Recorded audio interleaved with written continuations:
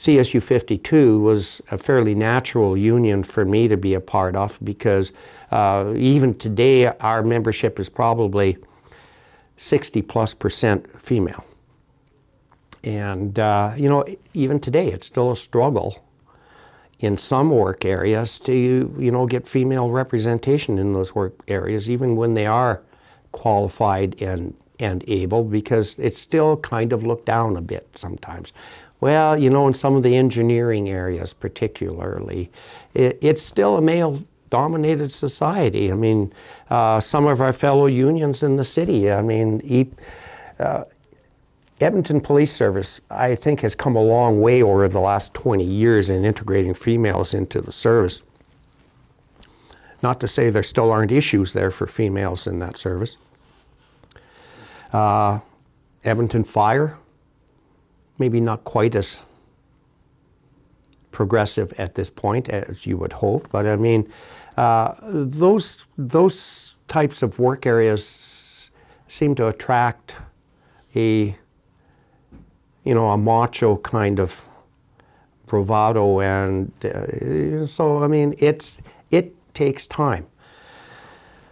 When I first started in CSU 52 in the late 70s, mid-70s, it was still, CSU 52 was still a work area where women were clerks and, you know, maybe janitors, and it was quite progressive to have a female lab tech even at that time. I mean, they worked as librarians and, you know, the traditional female work areas, basically. But, you know, I've certainly seen a significant change, and as I say, though, some of the areas are still a little behind, but we're hopefully catching up. Has CSU specifically addressed that in the time you've been here? Oh, yes. Have you taken initiatives to address that glass ceiling? We have taken initiatives a number of times in contract bargaining, discussions with the employer around wage equity, work equity. I mean, one of the things I realized early on,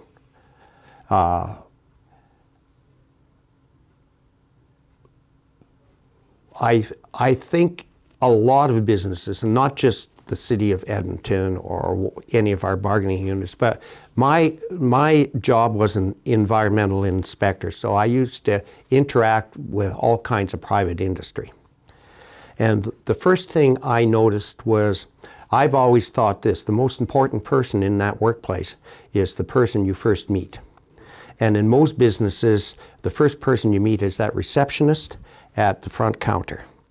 And I was, you know, I came to understand later on that the perception that you get from that person that you first meet generally is a reflection of that business. If you have somebody at the counter who is knowledgeable, friendly, polite, professional, you probably have a company that's run that way. If you had somebody who's got a cigarette hanging out of their mouth and what do you want, when you went back to do your inspection in the actual work areas, you saw a situation that was reflective of what you saw at the front. In the city and with CSU 52's membership, those people at the front, those clerical staff, and I'll say that even today, I don't think that their pay is reflective of their worth in the organization. Without that clerical staff, that accounting staff, those receptionists, you wouldn't run an organization very, very well.